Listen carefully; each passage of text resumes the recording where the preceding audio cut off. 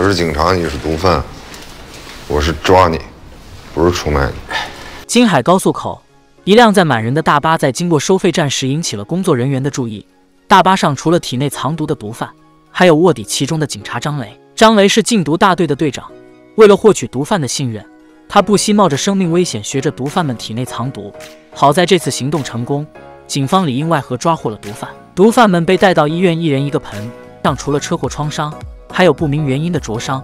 张雷闻了闻男人的手，马上确定这又是一个制毒的不法分子，随即便命人盯死伤者。男人名叫蔡添明，事发时他意识不清，口吐白沫，已经无法正常驾驶车辆，最后失去意识冲进路边一家餐厅。随后张雷和搭档小贝来到车祸现场，在座椅下发现了蔡添明的手机，手机上足足有25个未接来电。二人正在查看相关路段的监控，张雷突然求张雷接应二人。挂断电话后，张雷让小贝继续查看监控，找到越江的同事，自己则根据监控画面来到蔡添明的出发地。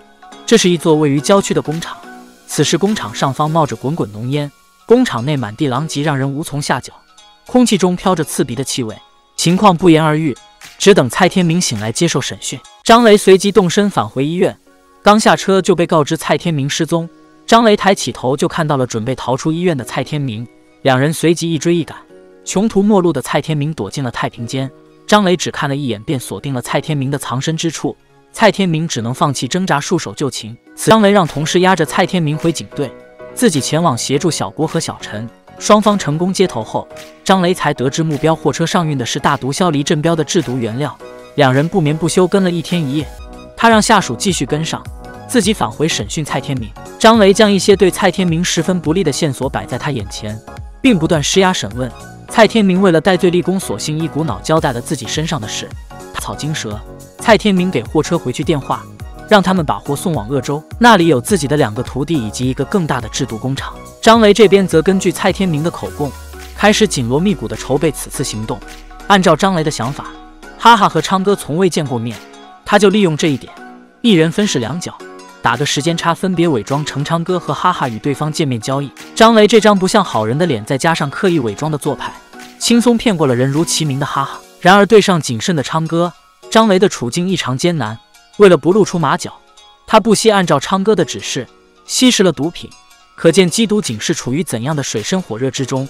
明知毒品是洪水猛兽，但为了完成任务，为了多抓一个毒贩，缉毒警们不得不将生死置之度外。计划的第一步就这样有惊无险完成。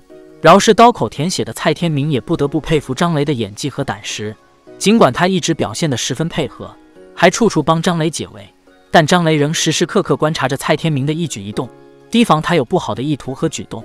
不怪张雷多心，蔡添明实在看着不像善茬，尤其是镜头时常扫到他意味深长的表情。为了继续完成，负责送货的2个毒贩因为吸毒神志不清，无法再正常驾驶。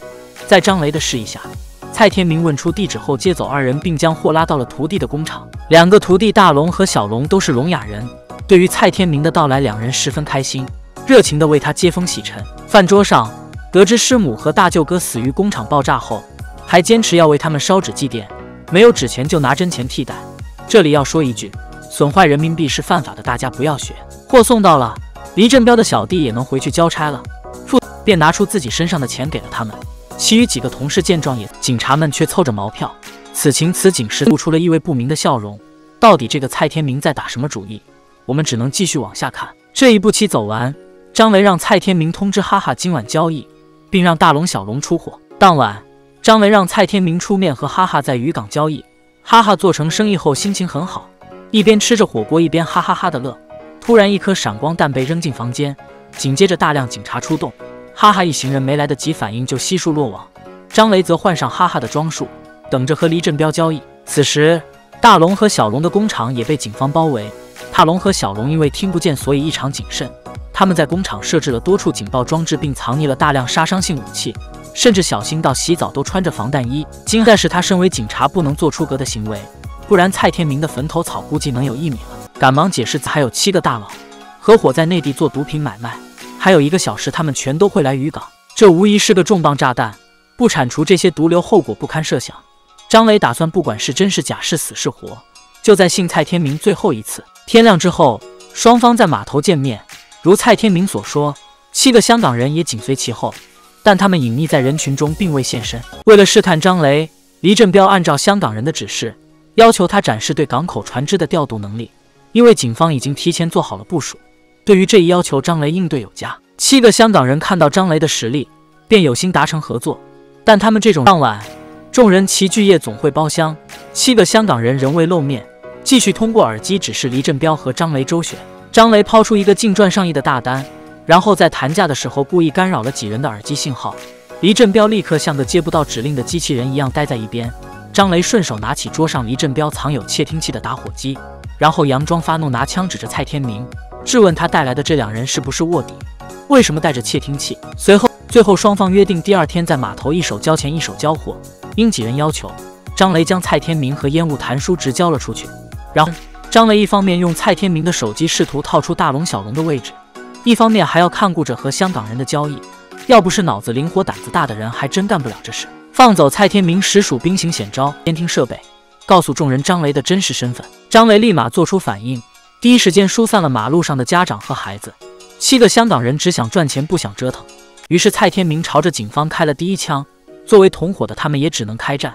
随着第1声枪响，警方也迅速做出了回击。令人意外的是，这场枪战不像一些港片里，他无所欲顽抗后就被张雷几人悉数击毙。蔡杀红了眼，明明不久前还师徒情深。就在这时，张雷几人赶到观战，蔡天明为了不腹背受敌，立刻举手投降，求警察救命。蔡天明身上几乎集齐了坏人的所有特质，为了活命无所顾忌，什么事都干得出来。张雷将蔡天明锁在车门上，几人开始着手制服大龙小龙。双方不讲究战术，就是硬刚，到最后几乎是面对面射击。这种打法也是罕见。就在几人血条见底奄奄一息的时候，被锁在车门上的蔡天明直接压断手骨，挣脱了手铐，拿着枪残忍地收割了一波。就在他准备逃走的时候，张雷用最后的力气将自己和蔡天明铐在一起。最后蔡天明被赶来支援的特警抓获。为了人民的生命财产安全，数以万计的警察付出了生命的代价，他们有时甚至只是为了一条线索，一个抓捕罪犯的机会。影片最后，蔡天明受到了法律的制裁，被判处死刑立即执行。即使到最后一刻，他还做着戴罪立功的美梦，不停供出他所知道的犯罪情报，直到呼吸停止。